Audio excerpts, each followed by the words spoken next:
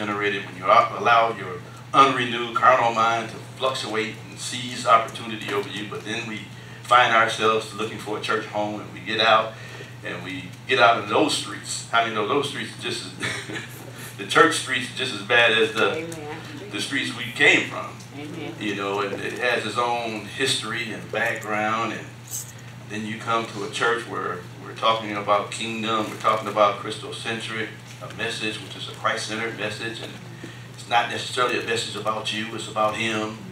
Then you got to somehow pull the plug on you and plug in him, and a whole bunch of stuff that goes on, and you're trying to figure out, how can I just, get on the same page? How can I just let God do what he needs to do with my life? You just can't sing it and say, who was that, Malcolm McDowell or somebody? Or William McDowell? Not Malcolm, that's another guy. William McDowell. You remember he had a song a couple of years ago we was teary-eyed about and mystified. I give myself away. Y'all remember that? Yeah. So we plugged in with it, It made you feel good. It go down in the core of your being, got you excited. But did it cause you to get engaged with the Father? Did it change the tradition? No, I know it. That's what it does. It kind of sedates you. It's a form of it soothes your soul, your emotional makeup, but it doesn't do enough work on the inside of us. And that's why we got to go to the point of reference, which is the scriptures, and allow the Holy Spirit to take what we know or what we've known and bring some clarity on it, especially if we're going to be a fitly framed together people, coming under this umbrella, part of Rehoboth International Ministries, where our destiny is forward. And our future is, I believe in all that right there, where Christ is preached and what happens? Yeah, that's the whole goal. I believe that. Amen.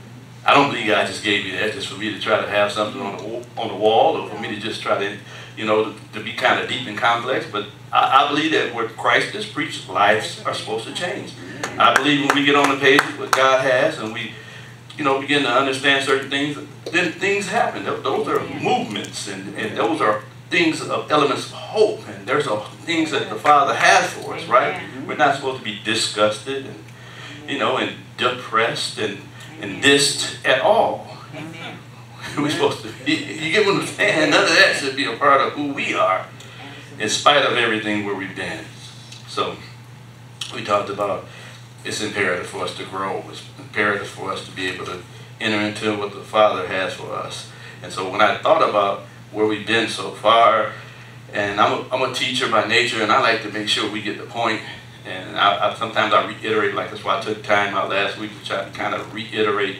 If you guys weren't here, you probably should have went over it. We on YouTube, and we got our own group, so you can always go back to the group if you're not here, or go to YouTube. We got a whole bunch of videos over there for your own listening pleasure. So I'm just saying, I don't have a YouTube. Okay, well you need one. You need one. If you don't have one, you need one.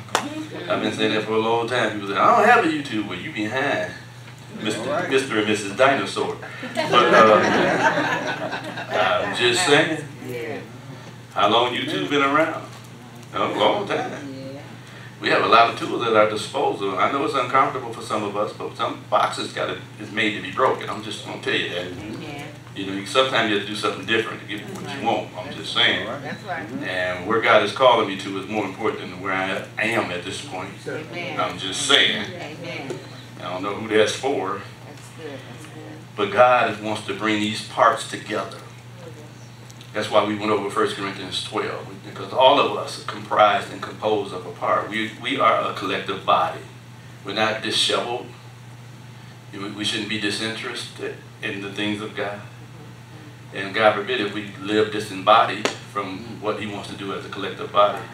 Because there's a synergy happening in the Spirit that He's summoning everything back to the Father. I don't know if you know that. There's a critical mass in the earth.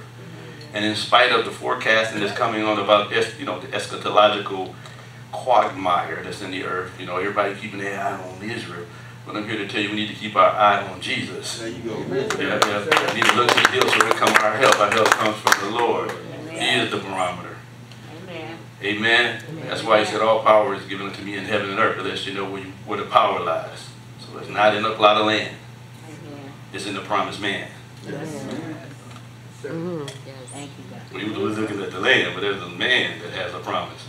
And his name is Jesus. Tell your neighbor that's Jesus. Jesus. Yeah, and then we need to get there. So we've been talking about, we went through a few scriptures.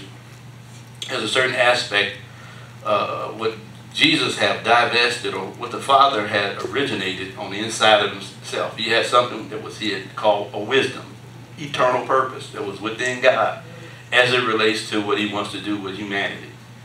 And the salvation is a gateway to what he wants to do. And he brought us in to his, into the church, into the kingdom, and he's working some things out in us. Tell your neighbor, he's working some things out. Yeah, he's supposed to be at work in you. I'm just saying, he said, upon this rock I'm going to build my church. So he's supposed to be at work in you. So he's working things. I know it's a lot of work going on. It's pretty loud, but I'm telling you, he has a goal. So he ain't randomly just putting you through the process. He wants to perfect some things that's in you. Amen.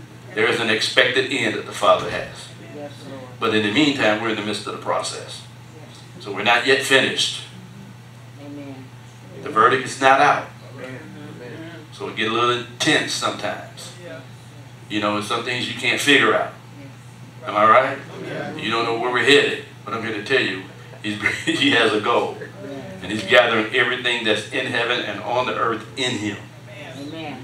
And so eventually, I don't care what your church background is, there's only going to be one solution. And that's Christ. Amen. Okay? And I'm adamant about that portion because that's the only thing that won't be taken from us. Amen. Everything else is going to be taken. Apostolic, prophetic, deliverance, healing, all the other things that we use to hide behind, that's going to be removed. Yes, Lord. Only one man going to stand. And his name is Jesus. Hallelujah. So he's summoning individuals, members, parts. Remember we talked about that? He set those members in part in the body. And when he set those members and parts in the bodies, guess what? You belong to who? The body. There's a expectation from the parts that he's bringing together. And his expectation is to have that body know that we are to have some things in common. Oh. Boy, y'all sharp. A couple weeks ago, I was like, okay. Well, y'all been practicing. All things in common. That's right, all things in common. That is where he wants to get his body, his church. That the body that's in the valley of decision, that body that was disassembled over like in Ezekiel, remember, 37. Y'all know that it was dry bones over there.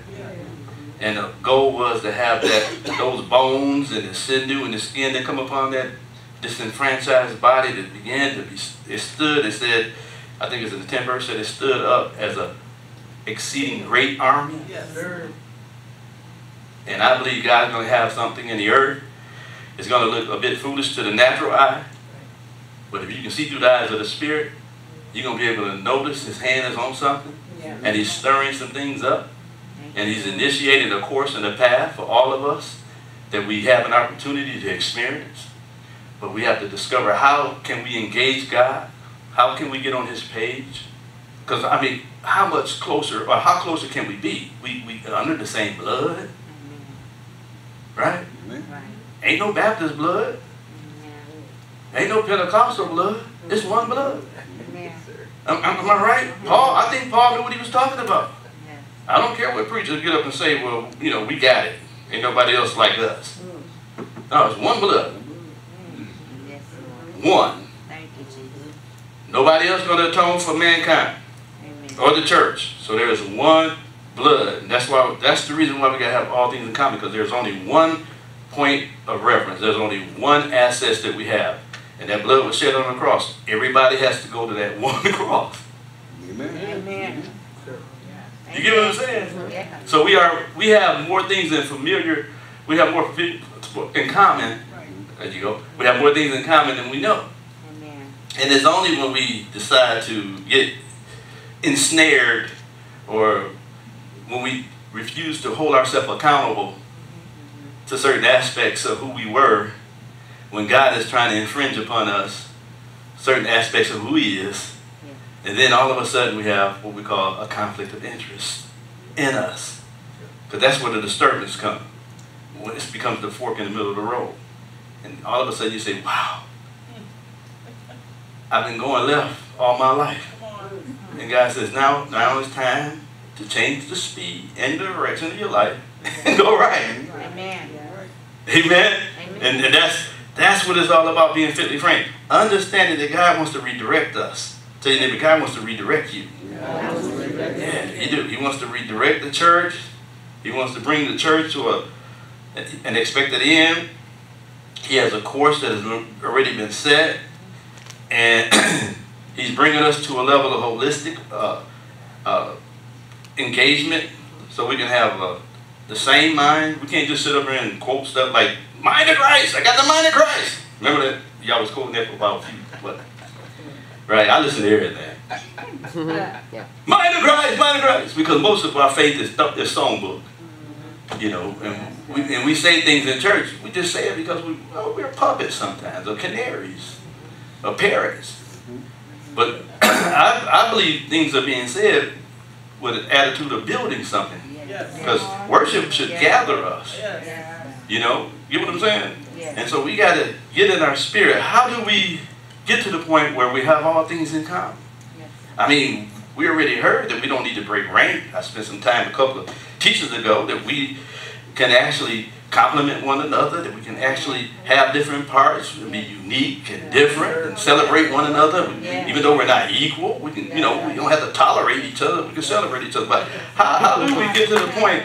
But there's some words in scriptures that are necessary. We just can't like just hang out and say church, church, church, church, because even the word church is misconstrued. It's kind of, you know what I mean? You know, people ask you, what church you go to? Anybody heard that? Yeah. They say, what church you got to tell? Even that word has been brought, slandered. And it's really been slandered because of different ideologies and interpretations on what church looks like. You know, and so God wants to bring us to the point where we become, if we need to learn what church is, in scriptures, this is not my teaching, but the word ecclesia is an important part. So we're not necessarily, I don't care what church you are, we haven't yet seen the ecclesia yet. Yeah. That governmental part. The one that legislates and, you know, things in the earth. So we ain't seen that yet, so we have to settle for the knockoff, the institution. So what we continue to see is the institution called church. We haven't seen the organism called church because we haven't done anything internally within the church to redefine it. We haven't gone to the core of the church. We haven't gotten down in the deep recesses of our hearts and allowed the word to kind of reconfigure us. And so that our mind can be changed so we can accommodate what the Father wants to bring us on a collective level. Y'all awake? Yes. And so we gotta, and the only way you can get there, the only way we can be awakened to that reality, there's some things we have to go through scriptures and allow God himself to interject it to us.